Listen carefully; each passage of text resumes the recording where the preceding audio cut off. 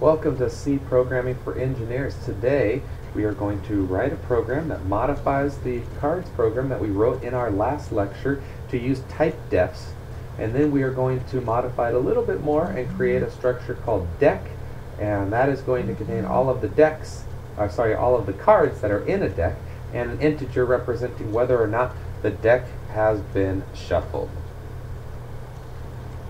Okay, so go ahead and open up Visual Studio, and what I'm going to do here, the last program that we wrote was in this project here that I have called Structures. So I'm just going to click on that recent project Structures, and then you can see that it opens up my cards.cpp file. So now let's look back at what we needed to do, modify the cards program from last class to use type defs. Okay, we can use type defs. So what we're going to do is we're going to change this struct card. There's two ways that we can do it. One is that right here I could say type def struct card and then name it card.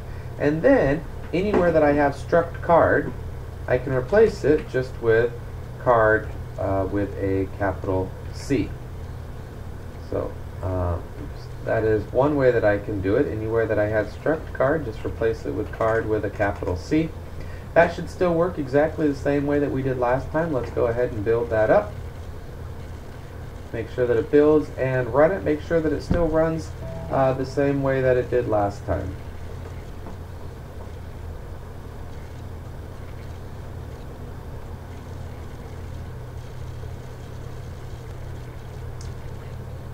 Okay, so you see the mine built up successfully. I'm going to go to debug and say start without debugging, and it should pop up, and there is my shuffled list of cards and there is my unshuffled list. So it still worked with me just replacing, so adding this type def line right here and then replacing all the places where it said struct card with just card with a capital C, because that's what we've done here.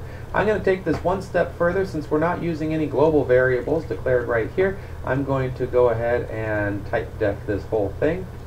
So I'm going to put type def right here, get rid of the word card from there, put the word card with a capital C here, and get rid of that line. This should do exactly the same thing now. So go ahead and build it, run it again, and oh, it looks like we have an error here. Let's see what our error is.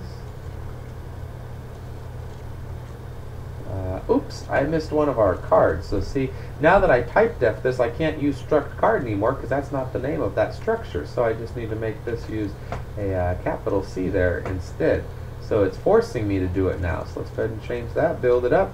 There we go. Now we succeeded. Start without debugging. It should work the same. There's my shuffled cards. There is my set of unshuffled cards. So there we've thrown a type def in. Seen how that works. Okay, the second part to this program said modify it to contain a structure called deck. The deck structure will contain all of the cards in the deck and an integer representing whether or not the deck has been shuffled. So let's create a structure that we'll call deck, and inside of it I need to have all of the cards. Well, for all of the cards, that would just be an array of cards. And this is going to be, let's see, I'll call it cards, and we'll have 52 of them. And then an integer representing whether or not the deck has been shuffled. Okay, so there is my deck. Okay, let's see, I need to modify a few things now that I have my deck structure. I don't need to pass in a card array anymore in here. What I could pass in instead of a card array would be a deck. And let's see what I need to change here. I get D. Oh, I named my card D.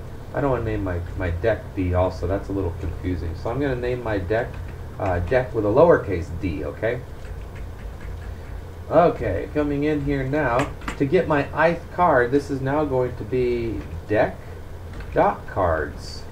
sub I.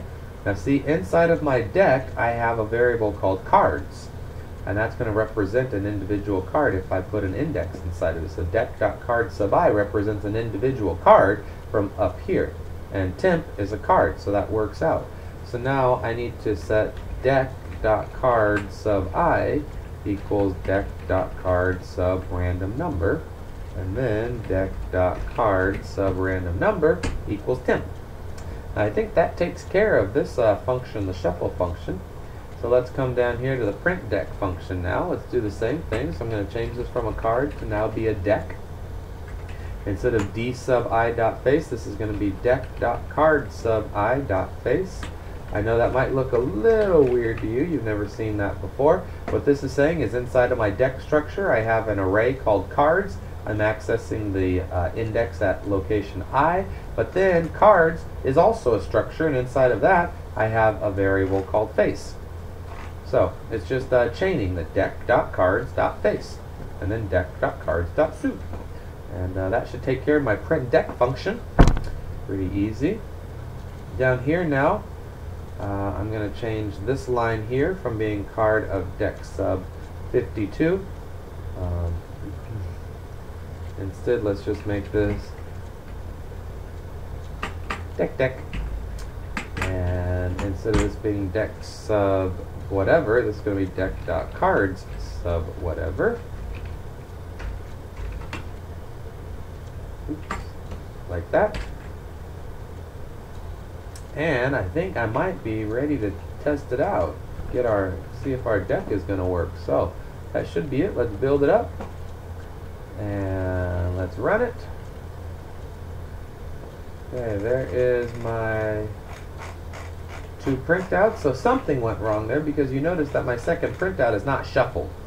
So since it's not shuffled, we need to figure out why it didn't get shuffled for us. Okay, but it looks like everything else worked. It compiled and ran. Something is going on probably inside of my shuffle function. So let's take a look here, see if we can figure it out.